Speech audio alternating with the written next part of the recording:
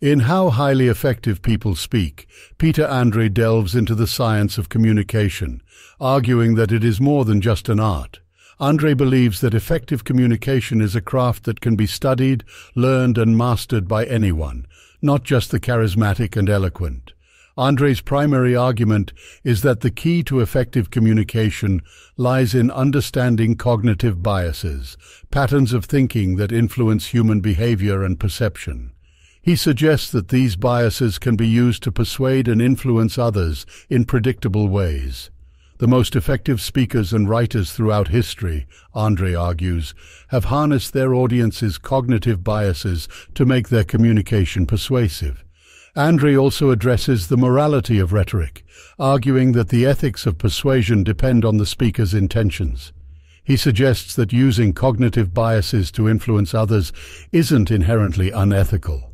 Instead, it's about helping the audience see the truth by conveying information in the way they're conditioned to understand it. The book explores several cognitive biases that can be used to enhance communication. These include the availability bias, attribute substitution, the anchoring bias, zero-risk bias, the halo effect, and the contrast effect bias. Each of these biases can be harnessed in specific ways to make communication more persuasive and effective.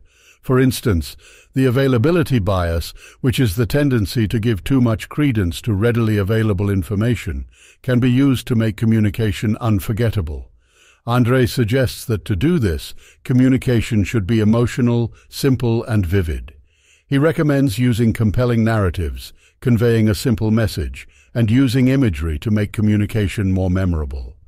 Andrei also discusses the attribute substitution bias, which is the tendency for people to replace a complex judgment or problem with an easier one.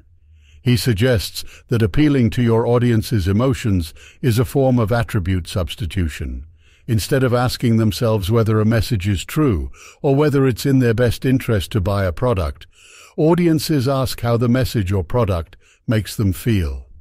The book also delves into the anchoring bias, which is the tendency for a person's decisions to be excessively influenced by an initial reference point or anchor. Andrei suggests that this bias can be used to great effect in persuasive speech or writing. In addition to these, Andrei discusses several other cognitive biases and provides strategies for using them effectively in communication. He also provides exercises for readers to consider how they might use an understanding of cognitive biases to be more persuasive and effective in their daily lives. In conclusion, How Highly Effective People Speak is a comprehensive guide to understanding and harnessing cognitive biases for effective communication. It provides valuable insights and practical strategies for anyone looking to enhance their communication skills and become a more persuasive speaker or writer.